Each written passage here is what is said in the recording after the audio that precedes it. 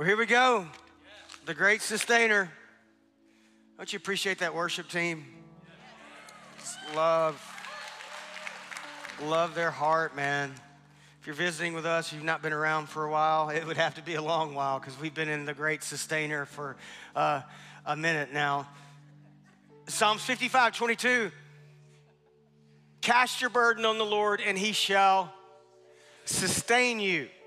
He shall never permit the righteous to be moved. What a promise from God's word. I'm going to speak to you just again this morning on the subject of he sustains us with the spirit of truth. Now, you know, I preach out of the New King James Version most every sermon Sunday. But as I studied this text, I began to study it in different versions, and I believe the Amplified Classic just helps us, especially if you're new to the Bible. It just helps expand. You know, in the Western culture, we have one word where the Hebrew or Greek would have 8 or 9 words. I used love as an example last week. You know, I love my wife, but I love Lucky Charms. Yeah. Hurt, you know, you stump your toe and man, that hurt. Or you get a bunch of guys together who are old in body, but up here they still think they got it. You know, like tomorrow this will happen somewhere and somebody have a football and they'll say, hey, you guys want to play football? And they'll start out all fun and then, hey, y'all want to play tackle football? And somebody will say, yeah. And then, you know, somebody hits you and your shoulder's dislocated. That hurts. You see what I'm saying? But we got one word for that. My toe, that hurt, that's gone. My shoulder, whole different level of hurt. So what the Amplified Version does is it just kind of expands on certain words. Good? So I'm not going to read the New King James in this service. I'm just going to go straight to the Amplified. Let me read it and then we'll pray. So 1 John 4:1-6, Beloved, and we got through verse 4 last week, so just recap. Beloved, do not put faith in every spirit, but test the spirits to discover whether they proceed from God. For many false prophets have gone forth into the world. By this you may know, to perceive and recognize the Spirit of God. Every spirit which acknowledges and confesses the fact that Jesus Christ, the Messiah, actually has become man and has come in the flesh is of God, has God for its source. And every spirit which does not acknowledge and confess that Jesus Christ has come in the flesh, but would annul, destroy, sever, disunite him, is not of God, does not proceed from him. This non-confession is the spirit of the Antichrist, of which you heard that it was coming and now is already in the world. Little children, you are of God. You belong to him and have already defeated and overcome them, the agents of the Antichrist, because he who lives in you is greater, mightier than he who is in the world. They proceed from the world and are of the world, therefore it is out of the world. It's, watch this, his whole economy morally considered. That they speak and the world listens, pays attention to them. We are children of God. And we won't get through all this, but I want to read it. We are children of God, whoever is learning to know God. Well, what does that mean? To progressively perceive, recognize, and understand God by observation and experience and get an ever clearer knowledge of him. Listens to us, and he who is not of God does not listen or pay attention to us. By this we know, recognize the spirit of truth and the spirit of error. Let's pray. God, thank you for this day. Thank you for your spirit. Thank you for Quinley, Clint and Jenny and that family. Thank you that church was your idea. We celebrate Pentecost Sunday, the day the church was birthed by your spirit.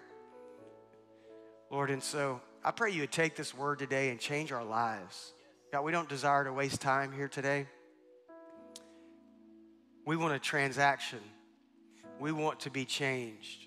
Remove me. I've got nothing good to say outside of your word, but I pray that you would change us by your word today. It's in the mighty name of Jesus we pray. The church said, amen. Thank you, James. So, John, you got 1 John, 2 John, 3 John, but you also have the Gospel of John, all written by the disciple John. When you get to the 1st and 2nd and 3rd book of John, so 1 John was written between 80 and 95 AD.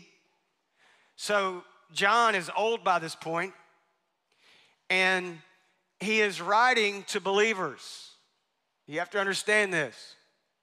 It's very important you understand he's writing to believers because it helps us tie together how relevant the Bible is in 2023. I want you to see this. Not long after Jesus has been crucified, Jesus has come back to life.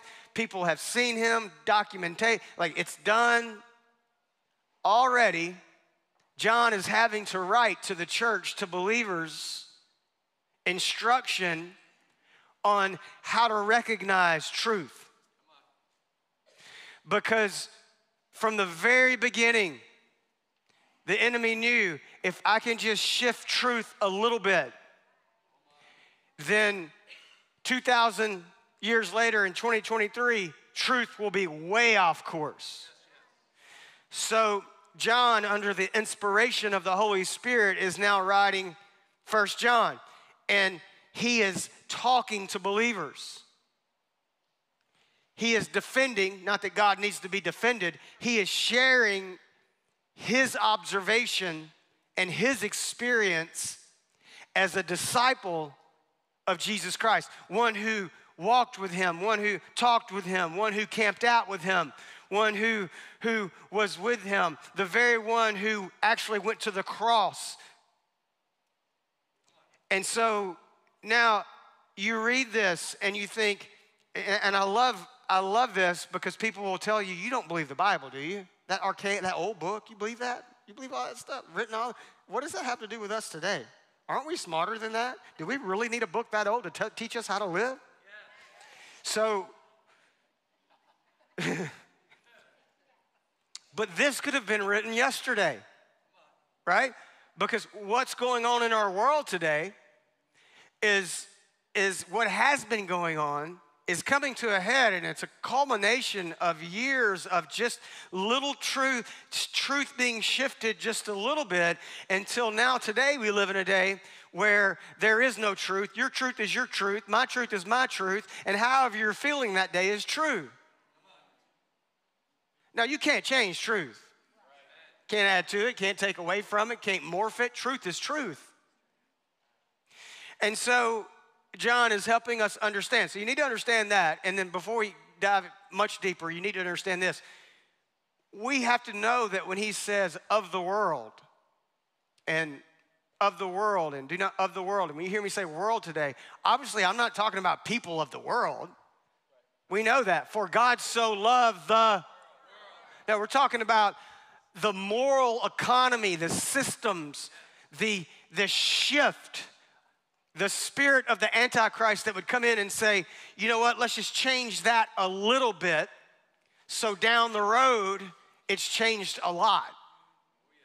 To the point now where we have churches who have got so tired of living in the tension. Listen, it's not easy to pastor these days. It's not easy to tell the truth, the whole truth, and nothing but the truth because it's not popular.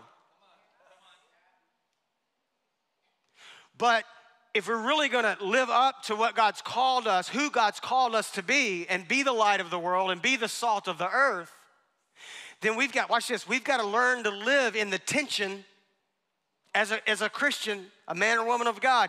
We've got to learn to live in the tension between truth and grace. Jesus, the Word became flesh, truth became flesh, God, and dwelt among us, full of truth and grace, grace and truth, truth and grace, grace and truth.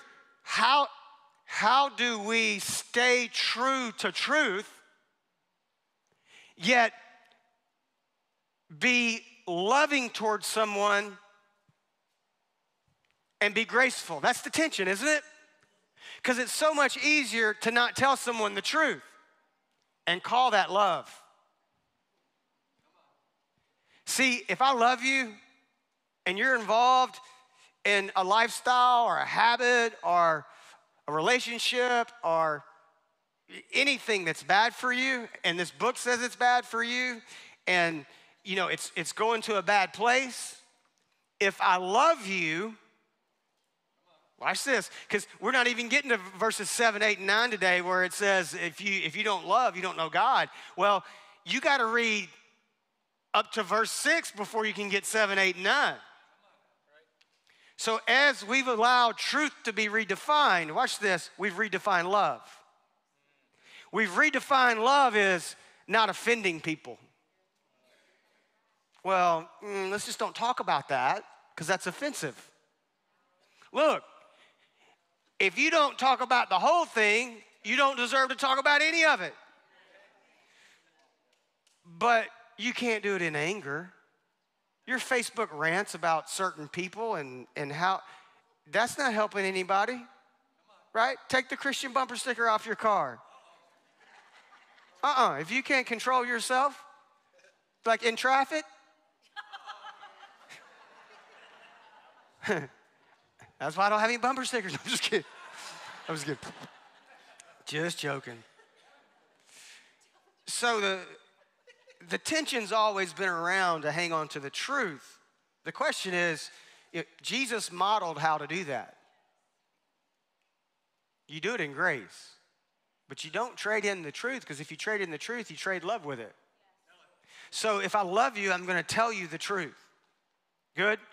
So we got up to verse 4 last week, and so let's just jump into this in verse 5. Number 1, the spirit of error is exposed by its fruit. A tree shall be known by its fruit. Again, if you tell me you're going to take me on an outing, and we're going to an apple orchard, and we're going to have apple cider, and we're going to have apple pie, and we're going to bob for apples, and we're going to have sliced apples and green apples and red apples, and we turn the corner and we go up a hill and we come down, the apple orchard's supposed to be right over the hill, and I see a bunch of trees full of, and it looks orange. You lied to me, because this is an orange grove, not an apple tree farm. Why? Because there's oranges all over the trees. Fruit defines the tree, right? So the spirit of error will be exposed by its fruit. 1 John 4:5, we just read it. This is the New King James Version. They are of the world, therefore they speak as of the world, and the world hears them. Don't you know the world has its own language, right? It's the world's, let me read it and then again, one more time. Yeah, you go. They proceed from the world and are of the world, therefore it is out of the world. This blew me away. Its whole economy, morally considered, that they speak in the world, listen, pays attention to them. So the systems of Babylon, the systems of the world, the systems that are created morally are created to reach a certain goal that is supposed to be gratifying. Well, what are we trying to gratify? I'm so glad you asked, because John answers this in 1 John 2:16. For all that is in the world, the lust of the flesh, the lust of eyes, and the pride of life is not of the Father, but is of the world. Amplified says it like this. For all that is in the world, the lust of the flesh, craving for sensual gratification, and the lust of the eyes, greedy longings of the mind, and the pride of life, assurance in one's own resources, are in the stability of earthly things. These do not come from the Father, but are from the world. See how the Amplified helps there?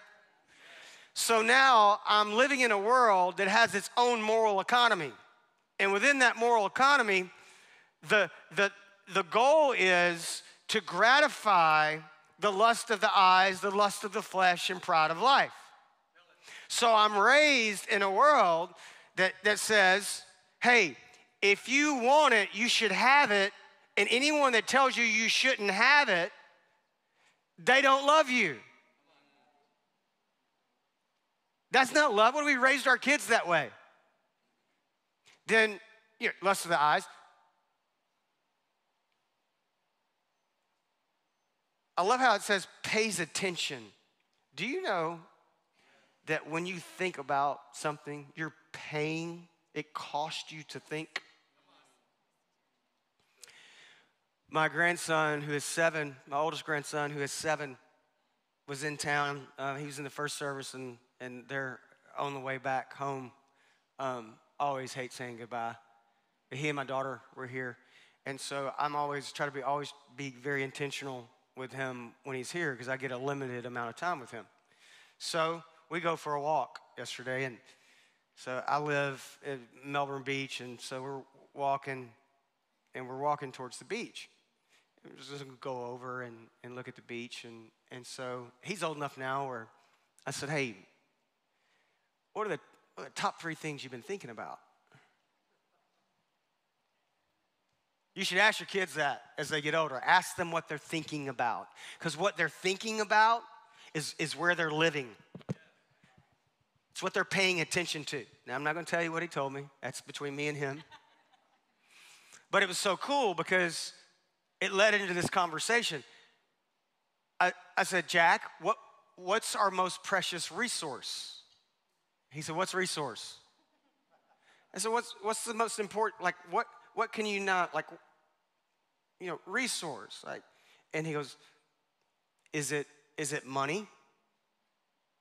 And he stopped, and I said, well, if you were 80 years old and someone came up to you and offered you $100 million, which to him, $100 million is all the money in the world, or 80 more years to live, which one do you think they would choose?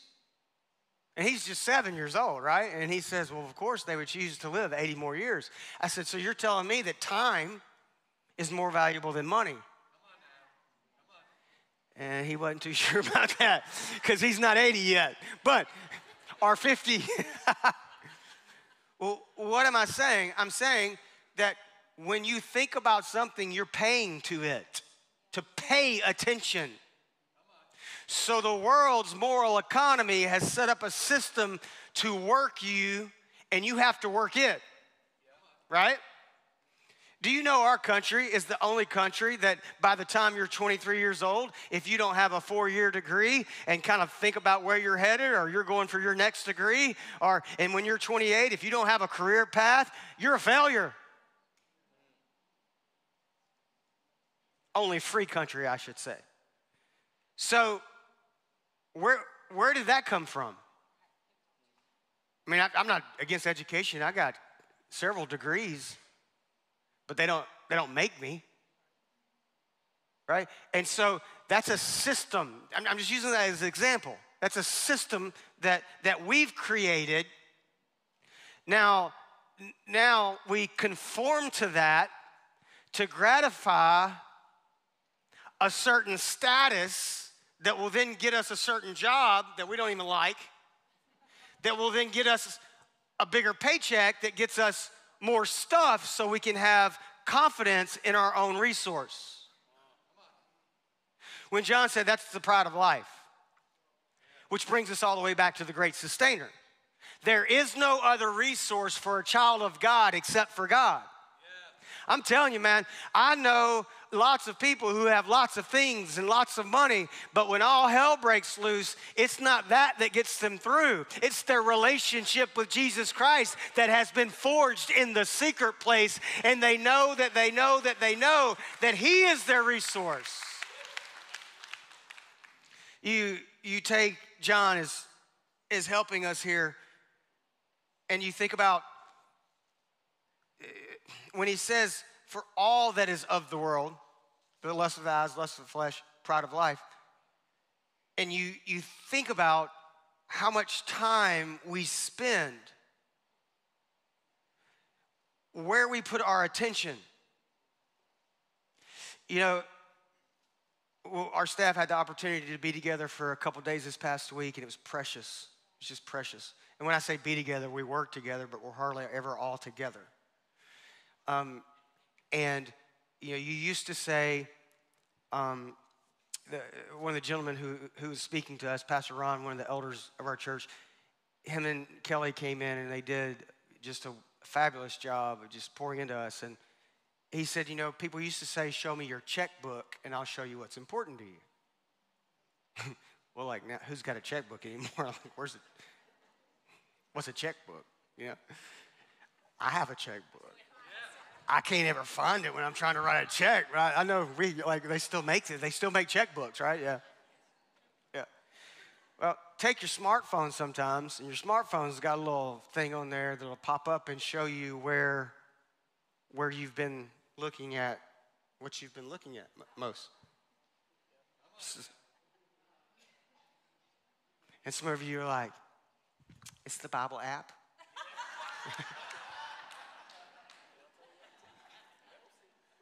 I'm just having some fun because this is some heavy stuff, right?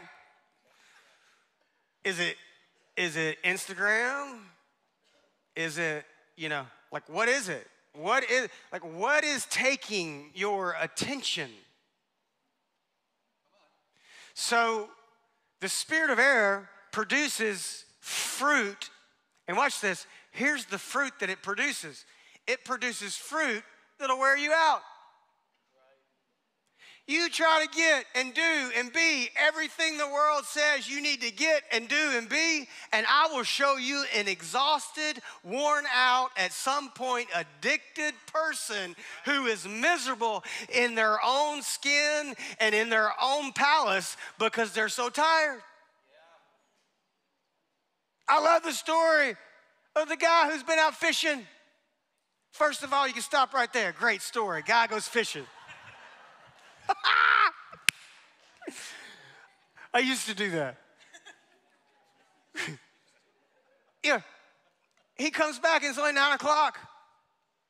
And there's a guy who sees him come back and he's cleaning his fish. You know, this guy's sitting on the dock and he watches him come in. It's only 9 o'clock. And the guy says, what are you doing? He said, well, I'm cleaning these fish because I'm going to sell them. Well, why are you selling them? Because that's how my family. And the guy goes, well, why are you back so early? He said, well, I've got enough fish. And the guy said, well, why didn't you stay out and get more? And the guy said, why? He said, so you can make more money. He said, why? He said, so you can buy more boats. Why? So you can catch more fish. Why? So you could spend every day fishing. And the guy goes, that's what I do. So the economy, morally speaking, of the world will just wear you out. The reason it'll wear you out, and remember, he's talking to believers. If you're a Christian, the reason that will wear you out is because it creates a dichotomy in you that's trying to serve two gods. And the Bible's very plain that you cannot do that. You can't. So, this is not a message about money or stuff. This is about affection. This is about what you're thinking about. This is a message about discerning a spirit of error. So if you're tired today and you're worn out today and you're weary today, then you need to ask this question: what am I sowing to? Because if I'm sowing to the moral economy of the world, Galatians 6:8 says that if I'm sowing to the lust of the eyes, lust of the flesh, pride of life, I'm going to reap back corruption. That word corruption right there is decay. It's weird. But if I'm sowing to the Spirit, I'm going to reap from the Spirit, everlasting life, like life abundantly.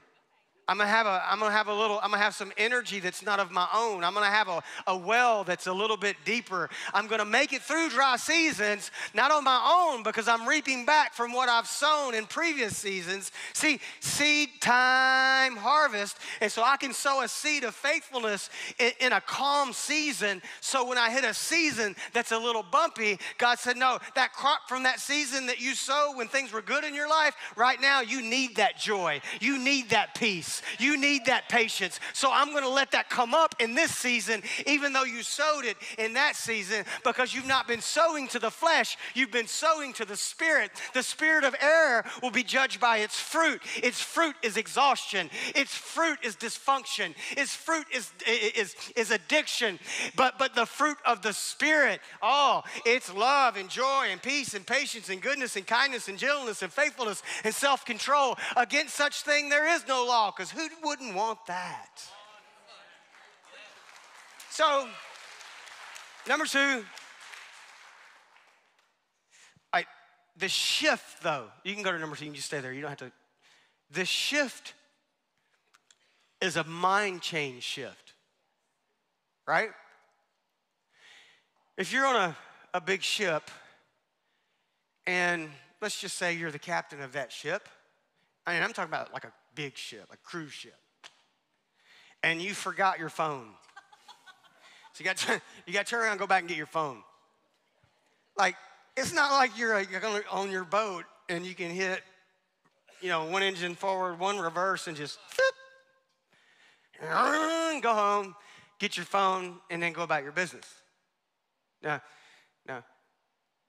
to turn a very large ship is a process, but the process starts with determining which direction you want to go and where you want to end up.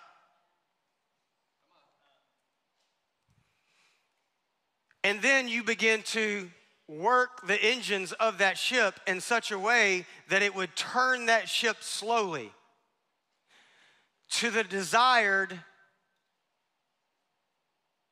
destination, the desired direction of the destination. But it takes time. Like, you can't just whoop. So if some light bulbs start coming on today in your heart, in your mind, and you think, you know what? I'm worn out, but I'm starting to see that maybe I'm just paying. Then don't beat yourself up, right? You are where you are. It's okay. Like, it's okay. But if you want more joy in your life, if you want more of the fruit of the Spirit in your life, if you want more freedom in your life, if you want less stress in your life, if you don't want to worry, if you want to let go of anxiety, if that's your goal, then you've got to renew. You got to change the way you're thinking. In other words, you've got to change what thoughts you're paying, because you're paying attention to something. So Romans 12:2 in the New King James says, no longer be conformed to the pattern of this world, but be transformed by the renewing of your mind. Well, how do we renew our minds? The Word of God. See, when you read the book that was written by the Spirit of God, by God, and the Spirit in you bears witness with the Spirit who wrote this book, then what happens is the Spirit of truth begins to produce its own fruit. And so, number two, the Spirit of truth will sustain you through the ever-growing knowledge of His voice. And again, we'll tear this apart in more detail, but for time's sake today, we'll just go into it a little bit. We are of God. He who knows God hears us. He who does not know God does not hear us. By this we know the spirit of truth and the spirit of error. The Amplified Version says this: we are children of God. Whoever is learning to know God. I guarantee you, somebody watching online right now, or several of us in this room, have asked this question, if not this last week or last month, at some point in our life. I wish I just knew how to know God more. Like, we've all asked that question, right? I just want to know him. How do I know him more? Well, to progressively perceive, recognize, and understand God by observation and experience, and to get an ever clearer knowledge of him. I can observe church. I can observe the Bible from a standpoint of, man, I know I got to read my Bible today, right? And some days you do feel like that. And on those days, read your Bible. We're not always going to wake up out of bed going, "Ooh, I just can't wait to." No, some days it's methodical, but that's okay. Do it because you're driving a pylon. So you can observe, but think about this. If you've ever been to an NFL game, how many of you have been to an NFL game? Awesome. How many of you know what the NFL is? It's the National Football League. So, know your audience. No, I'm just kidding. A lot of you have.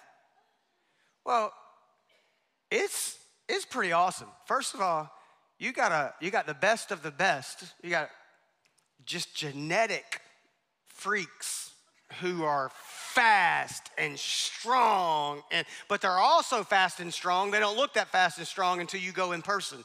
And not just go in person, but don't sit up in a skybox and eat food and drink drinks during the football game. Get you like 10 rows up on the 50-yard line, right? Get to where you can hear the coach talking to the players. You got to get right there in it. And you can observe that, and you can kind of get a taste.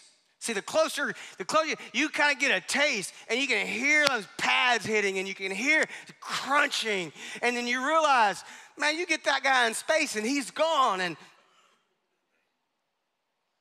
that's observation. But what if, Clint, you're sitting on a 50-yard line, and they call your number, and they say, Clint, come on down here, and they put a helmet on him, and shoulder pads, and they put you under center. And you're looking at all these people who are gonna kill you. Yeah. And you're like, I wanna go back to my seat. That's a whole different, hut. See, what you did is you just experienced the game. And when you go from observation to experiential, is a whole nother level. See, there's a whole nother level of Christ that the church is uncomfortable with. See, some of you, I feel it sometimes. We'll be in worship, like that last song we were in worship, and you just feel push, like let's go a little longer, and I can just feel some of you going, it's about 4 minutes longer than we usually go.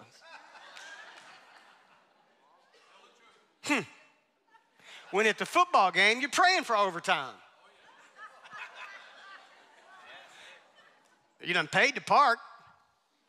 Don't dare ask for free coffee.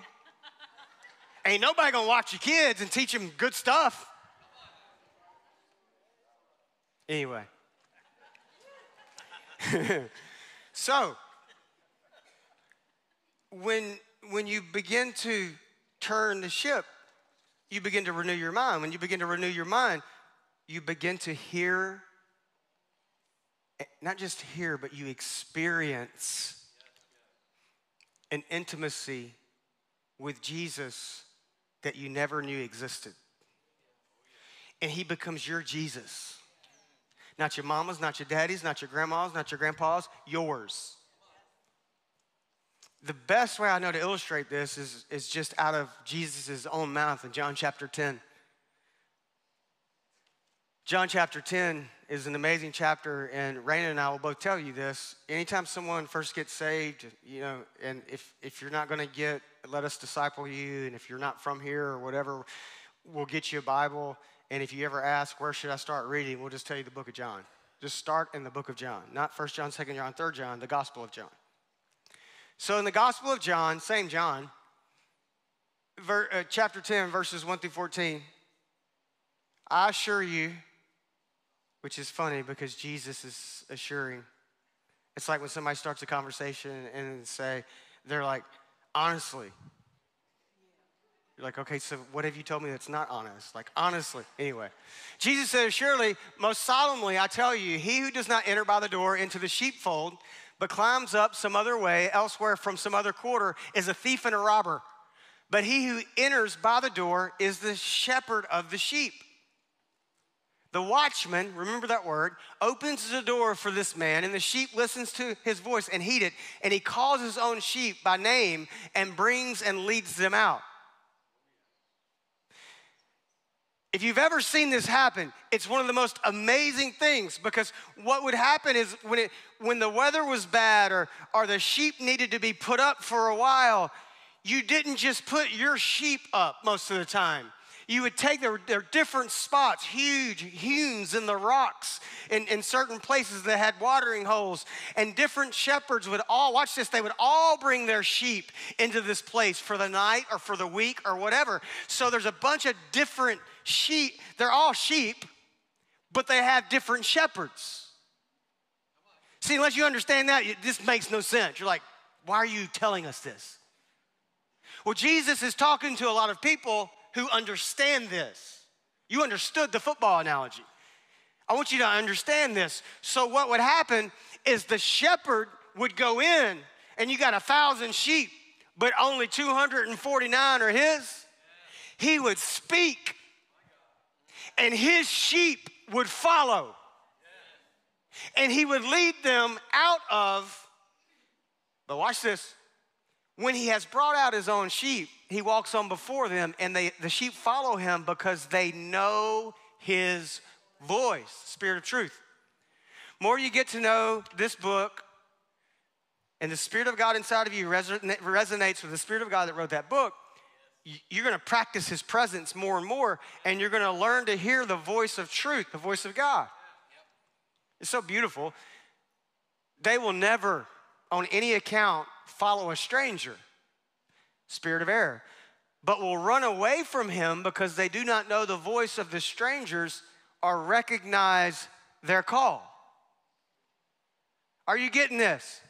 So a shepherd can go to a group of 1,000 sheep, and by just saying, hey, sheep,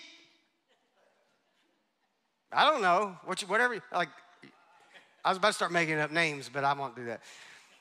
Hello, this is your shepherd. Hey, follow me. 249 sheep separate from 1,000. But the other ones that are left, right? 751, help me with the math, is that right? 752, if there's 249, 751, whatever. They not only don't come, they run. Because the voice is strange. And what we do when we trade in the voice of truth at the expense of not offending someone is we confuse people on who they're supposed to be following. Dear Lord, and that's what's happening in our world today. That's why this could have been written yesterday for the church. Now, some parts of the world today are making it so easy, it's just common sense.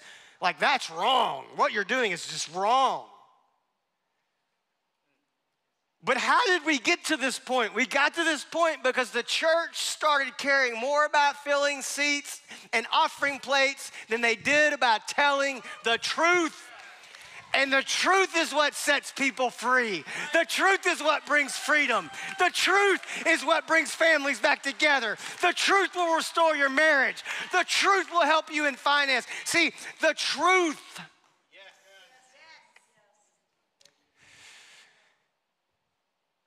Jesus used this as a parable. They didn't understand what he was talking about. And this is the disciples. I love that. Verse 7.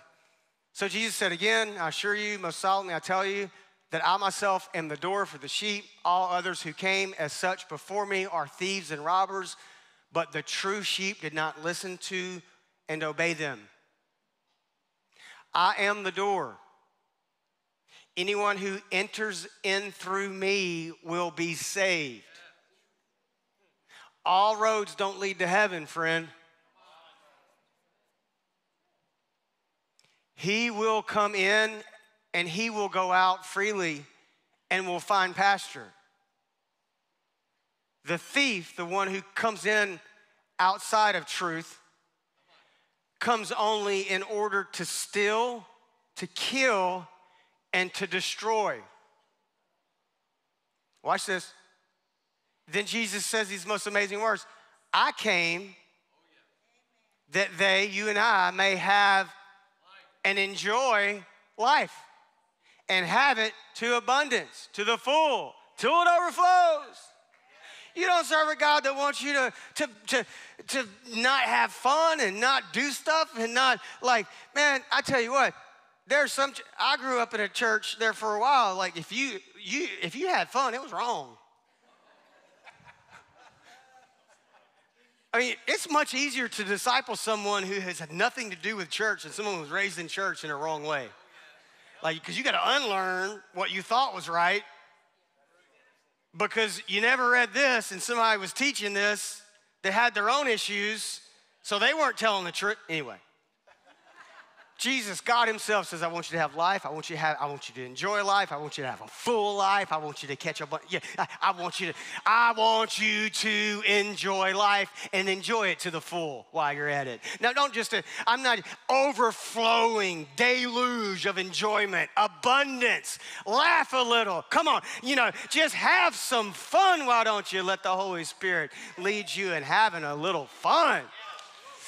He says, I'm the good shepherd. The good shepherd risks and lays down his own life for his sheep, but the hired servant, he who merely serves for wages, who is neither the shepherd nor the owner of the sheep, when he sees the wolf coming, deserts the flock and runs away.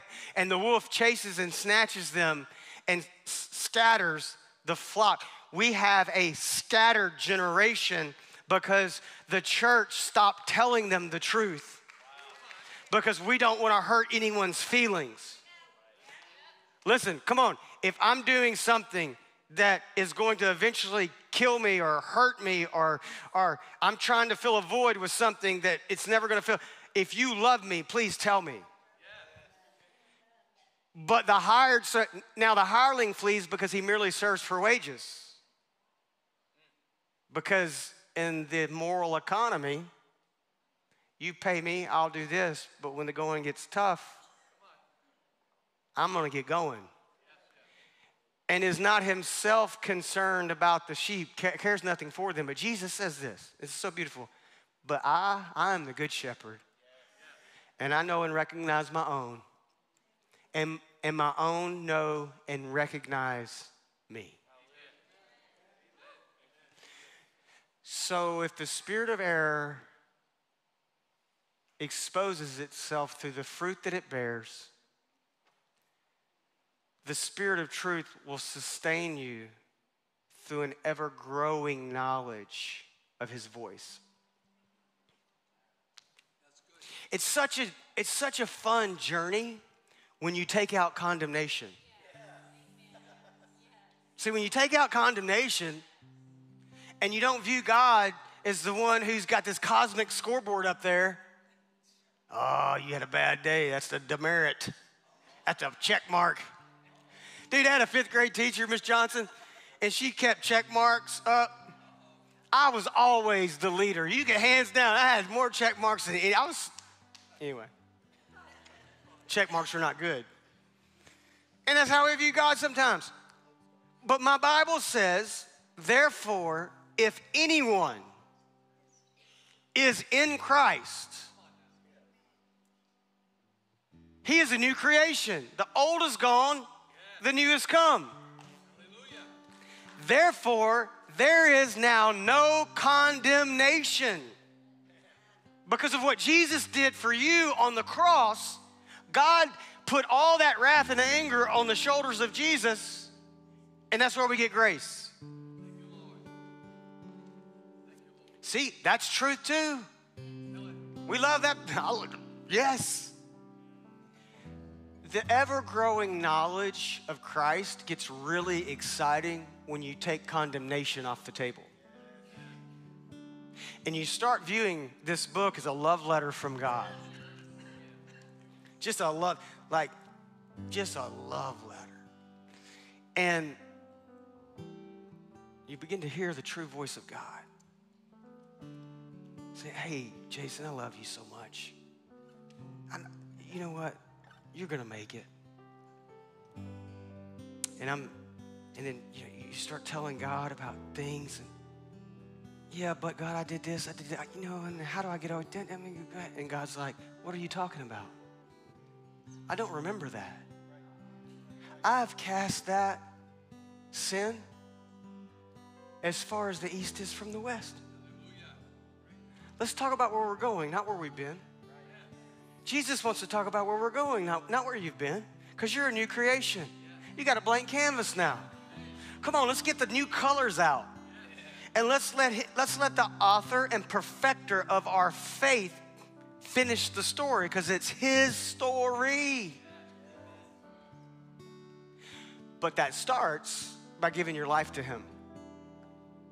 That starts by confessing that you believe for yourself that Jesus Christ is the Son of God, that he is the Messiah, that God, he did come in the flesh, that he did live a sinless life, that he did take our death and sin, that he was dead for 3 days, and he did come back to life, and he is seated at the right hand of God praying for you and I today, and he is coming back for us one day. But no one can do that for you. That's called faith. That's called you put your faith in Jesus Christ. I mean, if I could put your faith in Jesus for you and sprinkle you with some stuff, you know, then yeah, we'd all be fishing right now. No, I'm just kidding. Man, I just so want everyone to hear the journey is an adventure. And he wants to lead you in knowing his voice. The only way we're going to make it through the craziness and gnarliness of the next 10, 20, 30 years, the only way our children are going to grow up and know Jesus and the truth is if we begin to recognize the voice of truth. Bow your heads with me. Maybe you're here today, you say, Pastor Jason, I've never been saved. I've never given my heart to Jesus. I've never asked Jesus into my heart. Or maybe you're here and you can't point to a moment in time. You say, well, I think I did, but I'm not sure. Well, I ask this question every week. And my only responsibility before God is to ask it. I don't ask you this question. I don't want a response out of you, whether you're online or in this room, out of emotion, because any decision made in emotion can be lost in emotion. Now, I'm asking you, is there a watchman at the door of your heart? That watchman in that story is the Holy Spirit. The Holy Spirit wants to open the door of your heart so that you can walk through the door, who is Jesus Christ, into abundance, into eternal life. If you confess and believe that Jesus Christ is Lord, you shall be saved. Here's how that looks. We confess and acknowledge that we want to do that by raising our hands, and then I will lead you in a prayer of faith. So here's the question. Do you need to be saved? And if you do, slip your hand up right now. Yeah, yes. Anyone else?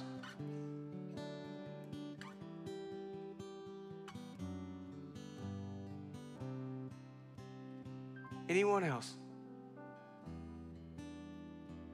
Yes, thank you. Yeah. How awesome is that? If you raised your hand or you're watching online and you know there's a void in you that you've tried to fill that it's not happening. Jesus put that void there and only he can fill it.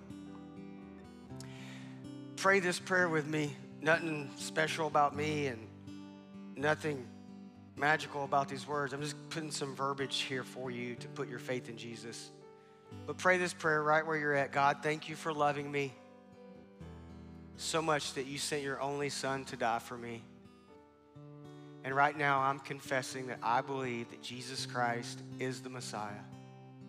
I believe that Jesus Christ was born of a virgin. I believe that Jesus Christ lived a sinless life. I believe that Jesus Christ died on the cross for me.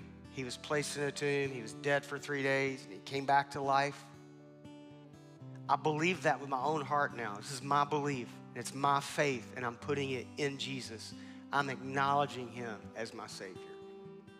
Thank you for your love, God. Thank you for your grace, and thank you for your mercy that's led me to this point. And thank you that therefore there is now no condemnation from you to me, because I'm hidden in Christ. In Jesus' name we pray. Amen. Amen. Have you got saved? Awesome. Stand up with me. If you raised your hand, go to one of the corners upstairs or these corners down here and tell someone you gave your heart to the Lord. We'll get you a Bible, we'll get you a devotion, we'll hook you up with somebody. Prayer team's coming forward if you need prayer for anything. Hey, may the Lord bless you and keep you, and may his face shine upon you, and everything you do this week prosper. I love you. I love you. I love you. Have a great afternoon.